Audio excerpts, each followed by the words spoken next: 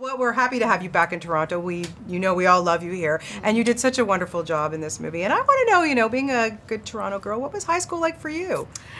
I had a great high school experience. I went to a performing arts high school, so I, like my character in the movie, I was kind of...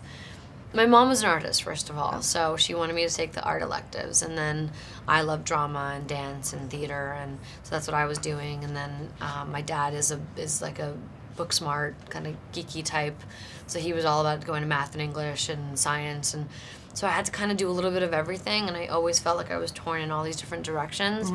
But it helped me discover what I loved, and that was the best school to do it. Wexford Collegiate is an incredible school, and so I had a great experience. Mind you, at the end I was working, so the last year I was kind of in and out intermittently, but it all worked out well for you. It was all great, really and I have nothing but the best memories. Yeah. Why do you think Perks of a Wallflower just struck a chord with so many readers?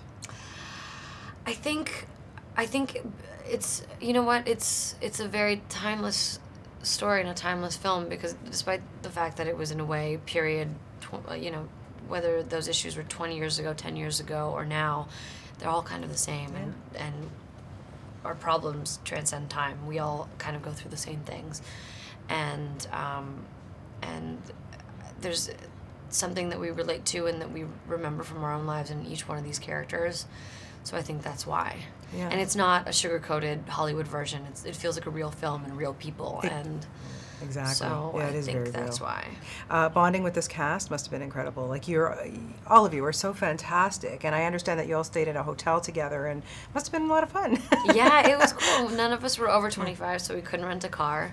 So we were all kind of stuck in like the 5-block radius, and all they had was like Applebee's and a couple of local chain restaurants and the movie theater across the street. So kind of felt like you were back in high school, where you didn't have a car, you didn't have all these other things to do, and it was great. Yeah, and working with Logan, and you guys go way back, because you were shooting the pilot of Vampire Diaries, and he was shooting Percy Jackson in Vancouver. So you guys have that connection. Yeah, actually, Logan and I met initially because I almost got Percy Jackson. I tested for the main girl in that, so we met then, and then we saw each other in Vancouver, and like we constantly our paths cross all the time, and then we had the chance to finally work together, and I couldn't imagine anyone else in this role. He's so perfect and such a talented young actor. I can't wait to see him kind of explode even more so than he is now. And this film is gonna really do great things for him. Yeah, it certainly will. Wait till you see him in The Writers as well, which is also at the film festival. He's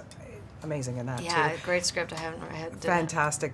He did a great job. Okay, so I want to ask you, I know you said that you went to performing arts school and you knew you always wanted to be an actor, but was there a role or an actor or a movie that struck you and went, this is what I want to do for my living?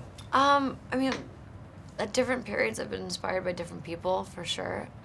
Rachel McAdams has always been a big, someone I've looked up to, and when I was in high school, she was just kind of exploding, and The Notebook had come out, and the various films after that.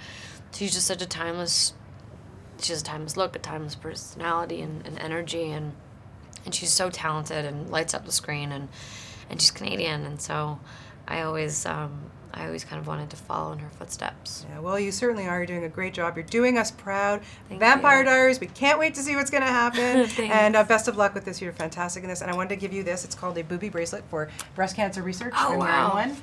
It's kind of cool. Coco jewelry. And there you go. So That's awesome. Okay. Thank you so much. Thank you. Nice to talk to you. Thanks so much. You too.